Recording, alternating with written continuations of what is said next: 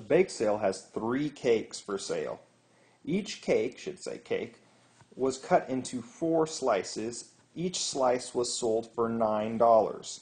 What was the total amount of dollars earned for the sale of all the cakes? Now I'm going to draw a picture to help me represent this problem. I know there are 3 cakes and that each cake is split into 4 pieces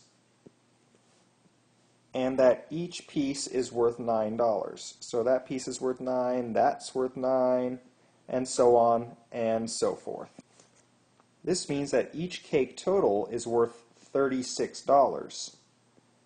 And when we add up 3 cakes worth $36, you'll see that we get a total of 108, meaning that $108 is the total amount of dollars that they got for all of the cakes.